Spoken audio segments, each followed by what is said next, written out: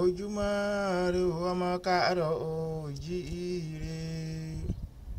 Orúkọ tèmi ni Dr. 925 Omat Trading Herbal and Leaf Training Center. Ìwọ ọmọ ìyá mi nílẹ̀ kóòtù oòjíire. Ewé tí ò ń wò ní ojú fọ́nrán yìí ni Yorùbá ń pè ní ewé Shawerepepe. Ọ̀nà igba ó lé ẹyọ kan ni àwọn baba ńlá máa ń gbà lo ewé ní ọlọ́kanòjọ̀kan láti fi ṣe àgbo, láti fi ṣe ìwòsàn fún ọmọ ẹ̀dá adáríhun.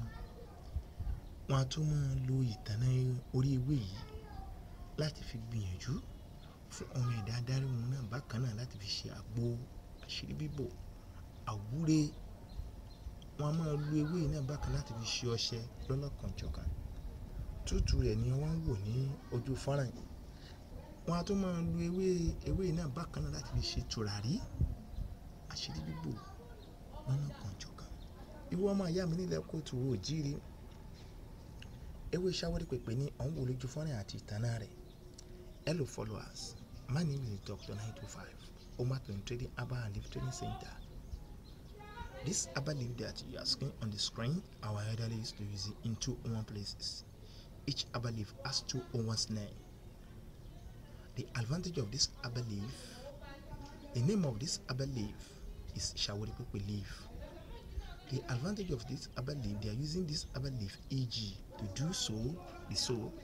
They are using this leaf to do soap, love attraction soap.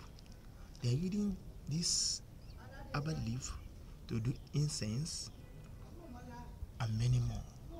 If you want to know how we are using herbal leaf to do tea or incense or whatever any of herbal that you want to learn, contact 925. If we thought we teach you. Tó o bá fẹ́ mọ̀ bí a ti ń lo ewé àbí kọ̀ọ̀kan àbí ewé òòjọ́ àbí bí a ti ń fi kọ̀ọ̀kan ṣe àgbo, ọ̀bá kan sí iléeṣẹ́ 925. A fi yí Yorùbá máa pé omi ìsà ilé ewé.